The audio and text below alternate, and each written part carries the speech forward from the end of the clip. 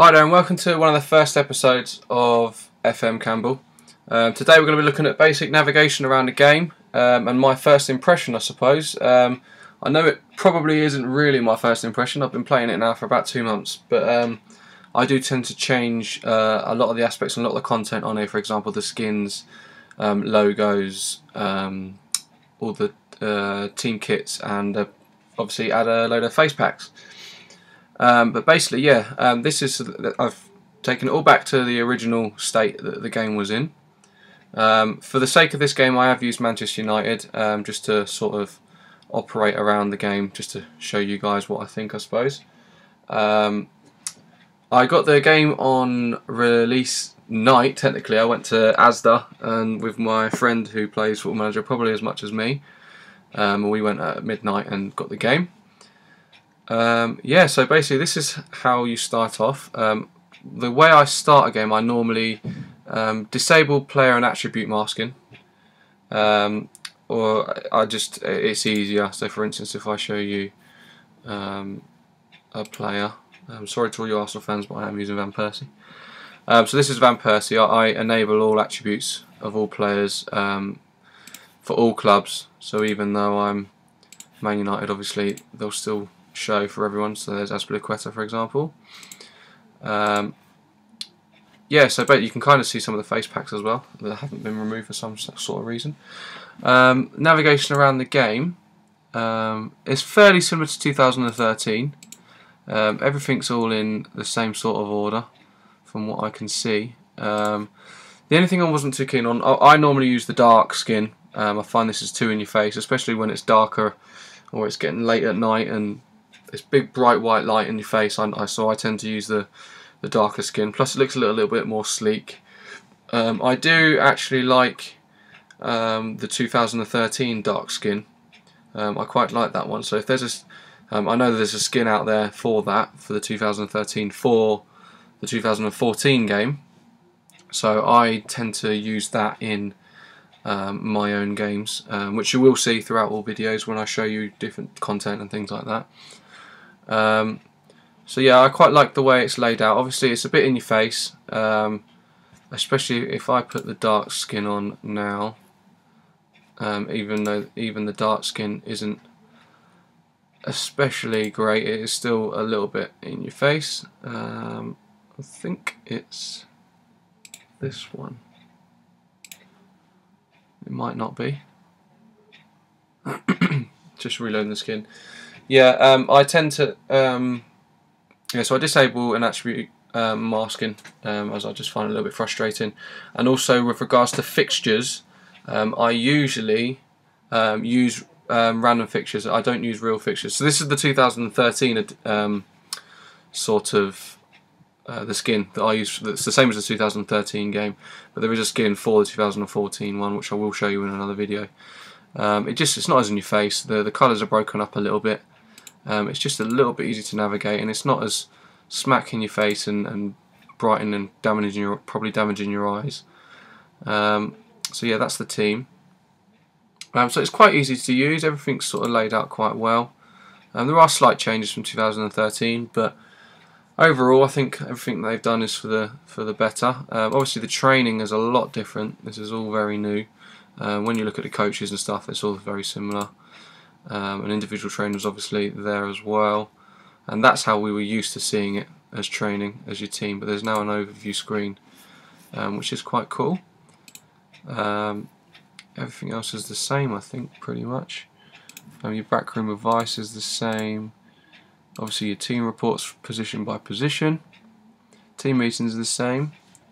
Obviously different parts of the game are different. It's not the same general story throughout the game. So for instance, your team meetings, you can sort of introduce yourself, and there's a lot more sort of connections in conversation and things that you can say to players or staff or to other teams or about other players.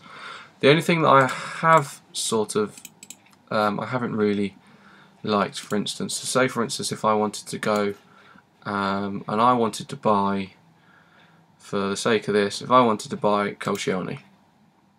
So look at Koscielny, he is quite a good player.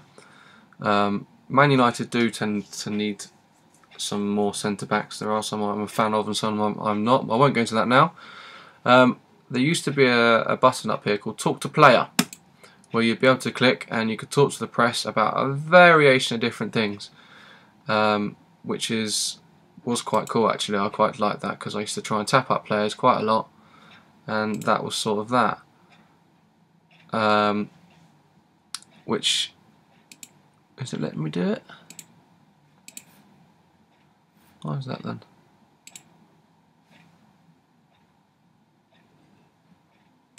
Yeah, right. So yeah, sorry. So if I go to a player, for example, someone that I'd like Man United to buy in real life is this young man here, Luke Shaw, one of the bright England potential left backs, who Chelsea are actually rumoured to be signing in real life. Apparently they made a bid, but it was rejected. So we look at this here, and you would normally have a talk to press button where you can talk to the press about various different things, but it's actually now in here. But there's not a talk to press, it's just a declare interest. So you would declare interest in the player. I would say, would you like to express your interest? And it would actually become a press conference. And there's just one question. You reportedly made it very clear that you're interested in signing Southampton's left back, Luke Shaw. Can you shed any more light for us? And I can basically say it in a type of manner, and I can say one of the 5, which is a little bit frustrating because I may want him on loan. I may just be sort of tapping him up a little bit. For instance, there used to be about 5 or 6 options that used to say that you were in awe of his ability, that you potentially like to bring him to the club. You could do that via loan or transfer. You could say that he's a hot prospect and you think he could become a great player. That he's already a good player.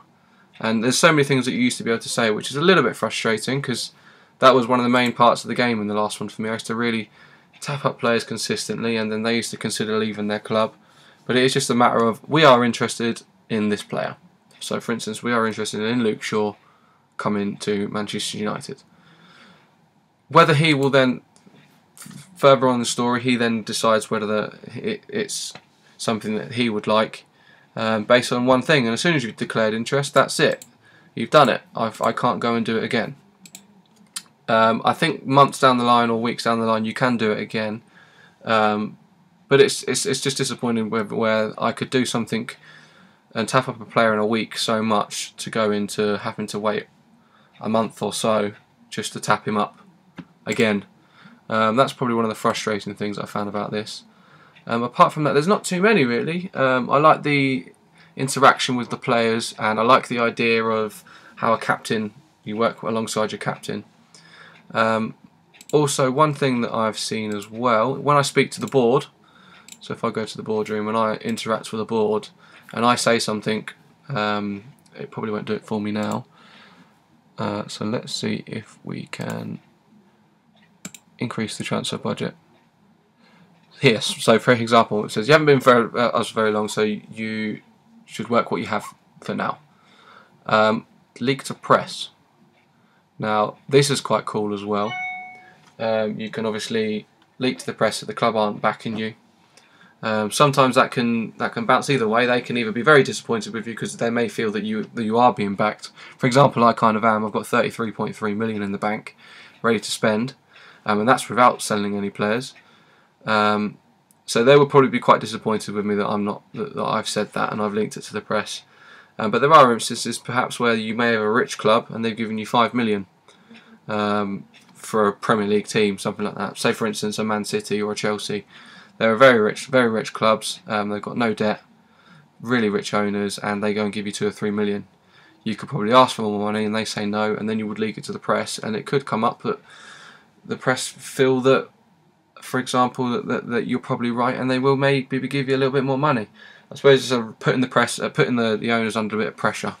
So I quite like that. What else did I look at that I liked? The youth system and the youth intake is all pretty much similar. There's Adnan Januzaj, who is turned out to be quite a good player for Man United.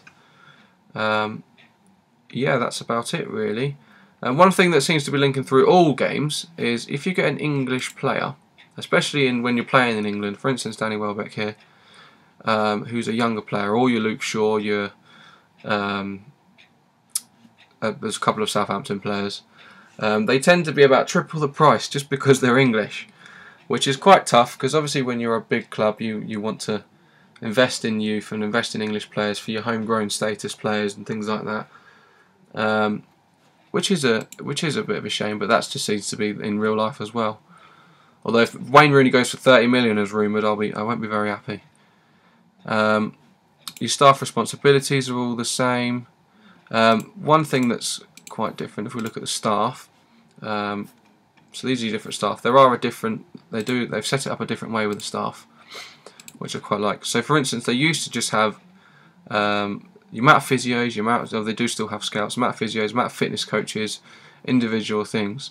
But now they have obviously head of youth development, your director of football, which are pretty in place. People debate on the director of football quite a lot. I tend not to use one. The only time I'm struggling to get rid of a player, although they can basically do deals that aren't quite suited to you, but we'll go into that in another time. Obviously you can now have your under 21s manager and your under 18s manager, and they can also have assistants, which is something that I've never really gone into before. I find as long as you have a good one of these and they play with your tactics, so the players learn your tactic, they're in your youth and under 21s, then I tend not to use an assistant manager. Under 21s is now your reserves, so they are your reserves. There isn't from the last game it used to be the reserves team, but it's now the under 21s, and that doesn't change anything. They don't necessarily have to all be under 21. Under 18s, obviously, that's self-explanatory. And now, instead of having physio amount, fitness coach amount and things like that, they have other Man United staff. So you could literally, if you wanted to, have an assistant manager, a head of youth development, and 13 scouts. 13 physios if you wanted to. Obviously, you need to spread that out over coaches, fitness coaches, goalkeeping coaches, physio, and all sorts of things like that. There's loads of different staff you can have, and then you can also do that as well with the reserves and with the under 18s. So you'd obviously have under 18s staff that are good working with youth and things like that, and then you have your basic scout total. So obviously that Man United have 18, but they're revised 14. So probably, I mean, if I look at these now, and I change it to the mental attributes. So judging potential is quite a key thing with scouts. So if I only scouts down here that aren't very good at judging potential, so Peter Braun is 14 in both. I mean, so he would be probably one that I would release. These aren't actually too bad, but the lower ones I would get rid of basically, and I'd go and find some 2020s and so on and so forth. So that all operates the same. You can obviously talk to the board button as normal. What else do we have? Your confidences. Instead of having 3 or 4 general confidences, they actually have individual ones for different competitions, and they actually detail how they want you to do within these sort of confidence areas. So for instance, the FA Cup, the minimum expectation is the team reach the final of the FA Cup, and then when you have a confidence level with that, then you have other ones as well that they don't sort of regard the Capital One Cup as very important, so we'll probably evaluate on other things. So if you don't do too well in the Capital One Cup, financially it would support you, but you only sort of get a confidence level down to here. It won't necessarily matter because they're not really interested in how you get on, which is a shame because you want to win every competition, but it makes it easier for you, I suppose. But then they would obviously want to concentrate on the Premier League, and I'd imagine, yeah, the challenge with the title, as Man United they won the league last year. Yeah, so that's pretty much it. Also, with regards to talking about players or to players, there isn't a talk to player button anymore here. It's actually in your overview and it's a private chat. So you can talk to players here. Obviously agents come into it a little bit as well. These are all sort of things I'll dabble in a little bit more, but it's the general navigation of the game. It's quite straightforward, very, very similar to the previous ones. I know you can get shortcuts and things up here with different skins and stuff. Whilst I talk about skins, I'll look at the the other one. So if we go into the preferences and we look at this one, this is the dark skin which they release, which SI Games have released via Steam. You have to subscribe to these on Steam, and then the content is then available for download, and it will pop up in here as normal. So this is the darker version. This is the stock darker version. So again, it's just still a little bit in your face. Obviously, with the dark, it helps a little bit, but it's still very much sort of it's like a lighter. It's like a medium grey, I suppose. But it's closer to a light grey. Just with the writing on the back of it, I find was a little bit frustrating. I don't know. I'm a bit of a perfectionist. I like things a certain way in the game, and that's how I tend to operate. So yeah, I do tend to use the skin that I downloaded for the 2013. I will do another video about that and maybe look into how to install them for you. Just so you know, I am a Mac and PC user, so I can show you both systems, operating systems, no problem. So this is the one that I use all the time. And I also use, like I said, other content like face packs, which some of them have shown up still, strangely. But yeah, the general navigation of the game is quite good. It's quite straightforward. Everything's sort of in front of you to pick from.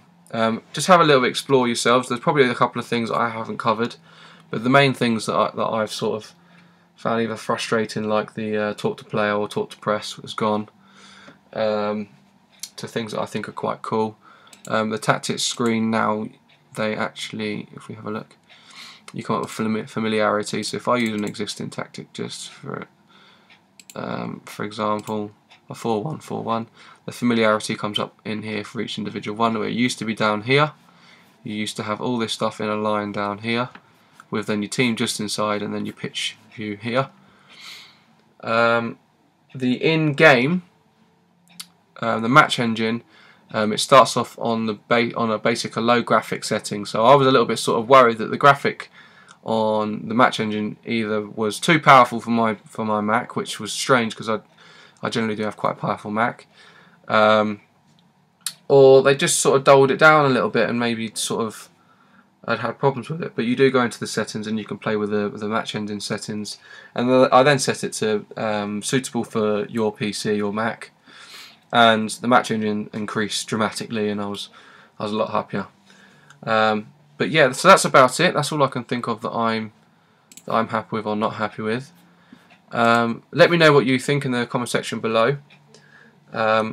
Whilst we're here again, I will mention the Twitter page. So this is the Twitter page here. It's at FM Campbell with the 2 1s. We're a couple of hours in now. We've got a couple of followers. I'd just like to give a shout out for Champ Chong. I'll leave his link to his channel in the description below also. A little bit of sort of interaction with him. He basically does everything all across the board, gaming news, all games, consoles, all platforms, all different types of games. He's quite cool. I've been subscribed to him with my personal channel for a long time now. I actually created this Champerito thing for him here. So yeah, he's quite entertaining, especially his latest FIFA videos, which are hilarious. And to hear an Australian swear using some of the words that I tend to use in a different, but he uses it in obviously his Australian accent, is hilarious. It's brilliant. So I'd go check him out if I were you. I would highly recommend him. Like I said, yeah, that's the Twitch channel, so go follow us there. We'll be doing regular interaction as normal. For instance, we're a couple of hours in and we're 18 tweets in talking about the new update. Obviously the first video, if you want to check that out, and obviously the interaction with Champ Chong, where I created that for him using Photoshop. So yeah, my name's Tom. It's been lovely to speak to you all, and I'll see you in the next one.